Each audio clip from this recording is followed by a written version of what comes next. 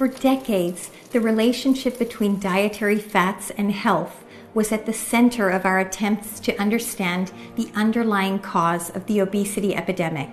The debates over nutrition that you will hear, should we worry about fat, should we worry about carbohydrates, is the problem lack of fiber, all these are attempts to understand what's the problem in the Western diet that is the culprit. Because people would like to figure that out, because then you can just adjust that one thing and go on your merry way. But we haven't gotten that down yet. We don't know the answer to that question with any real confidence. Despite the important roles that fats play in our bodies, this entire category of food was shunned for much of the 20th century.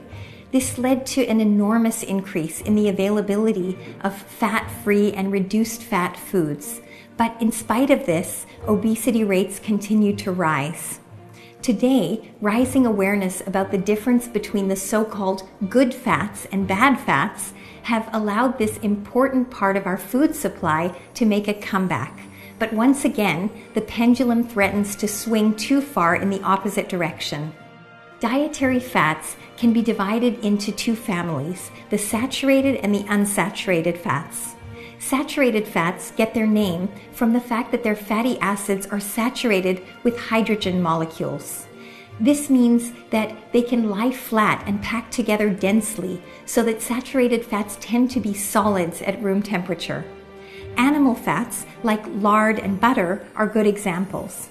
In contrast, the fatty acids that make up unsaturated fats are kinked in places where double bonds between the carbon atoms cause the chains to be less saturated with hydrogen. This also means that these fatty acids don't pack together as tightly, leaving most unsaturated fats in the liquid state at room temperature. Omega-3 fatty acids are a special kind of unsaturated fatty acid with double bonds in specific positions of the hydrocarbon chain. They're found in high concentrations in fish oil and also to some degree in nuts, flax seeds, and other vegetable oils.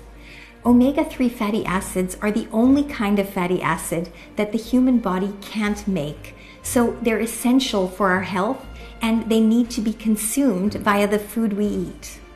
Unsaturated fats can be naturally occurring, like the fats found in olive oil, nuts, and avocados, or they can be man-made or chemically manipulated to become unsaturated. These are the fats found in some margarines and in the kinds of oils that are often used for repeated cooling and reheating in deep frying machines like the ones used in many fast food restaurants. The problem with chemically engineered unsaturated fats is that the chemical bonds between the carbon atoms are less stable, so they easily flip into a trans orientation rather than a cis orientation, and this is where we get the name trans fats. Trans fats are problematic for our health because they increase the amount of LDL cholesterol in the blood and they lower the amount of HDL cholesterol, the good cholesterol, in the blood. By doing this, trans fats promote the formation of arterial plaques and increase the risk of heart disease.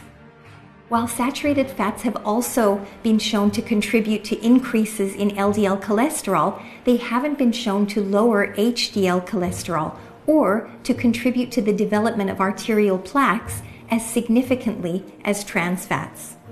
So what's the bottom line when it comes to foods that contain fat?